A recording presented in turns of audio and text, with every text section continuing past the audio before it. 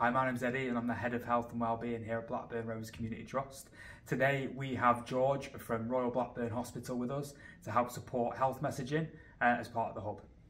So firstly, George, thank you for coming to the Community Wellbeing Hub today. Tell us a bit more about your role and what you do with the service. So I'm an emergency medicine consultant, so I work in the emergency department at Royal Blackburn Hospital.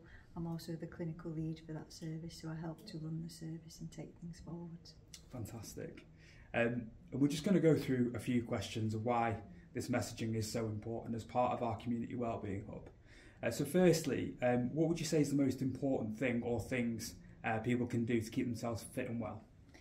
So it's really important things such as vaccinations. People are often offered vaccinations and they don't tend to have those done. It's important that you take up the opportunity to have your vaccinations done, so COVID vaccines, flu vaccines. Important as well, children get vaccinated. Often some of them are not done with needles. People are worried about it being done with a needle. The flu vaccine for children is actually a spray that goes up the nose.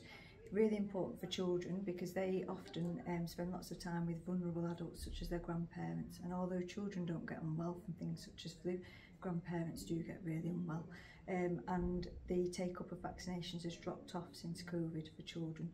So things such as rubella, measles, mumps, that's dropped off. We need to get those numbers back up to where they were before.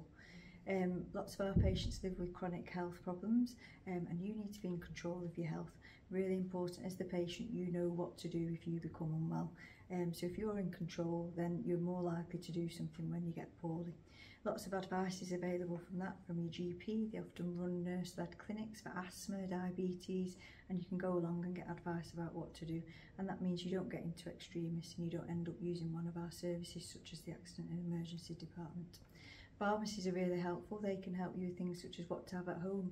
Lots of us get common colds, sore throats, temperatures, and you can just have some simple painkillers, paracetamol to control the temperature in at home, and that means you then don't have to contact one of the health services.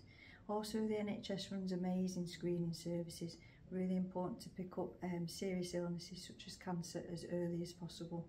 So if you're called for screening, you must go. So the bowel screening programme for ladies, the cervical screening, breast cancer screening, it picks these problems up early when they're treatable.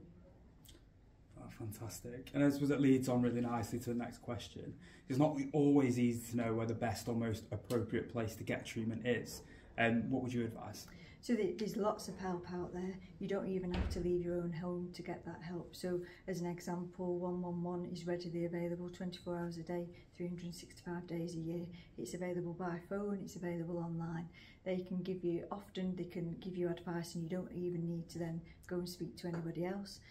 But they can also give you advice about who you need to be seen by if that's what's required. So they can give appointments now in some GP practices.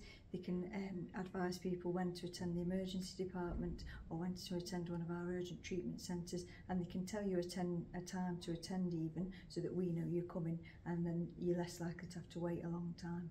Also, the NHS runs its own website and there's lots of helpful information on there, lots of guides to common conditions, there's lots of symptom finders, lots of help about who you should speak to. Pharmacies are amazing. Lots of them now run consultation services. The advantage of those is you don't need an appointment, you can just walk in for that service, and they can help with minor illnesses and minor injuries. There is 2 local run minor injury services, one at Rosendale, one at Accrington.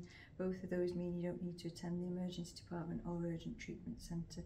It's also important, I think, people have the impression that when you're unwell, you need to be seen by a doctor. That's not true anymore. I work alongside many practitioners who are not doctors, who are fully able to see, assess and treat patients. So you might find that you go to your local GP practice or you attend one of our urgent treatment centres and you're given an appointment to be seen by a nurse specialist, for example, and that's a really good service. You don't always need to see a doctor. Fantastic. And have you got a final message for people? So what would be the headline message to take away? So I think it's really important that if you feel unwell, you get help early and you use the resources that we've mentioned, such as the NHS website, 111, online or by the telephone, so that you can get early treatment. But the other thing that I'd like to stress is for people to not miss appointments. if you've been given an appointment, please do attend, or let us know if you no longer need the appointment, because it does cost the NHS a lot of money, missed appointments, but more importantly, there might be somebody out there who really needs that appointment and you're stopping them from having it.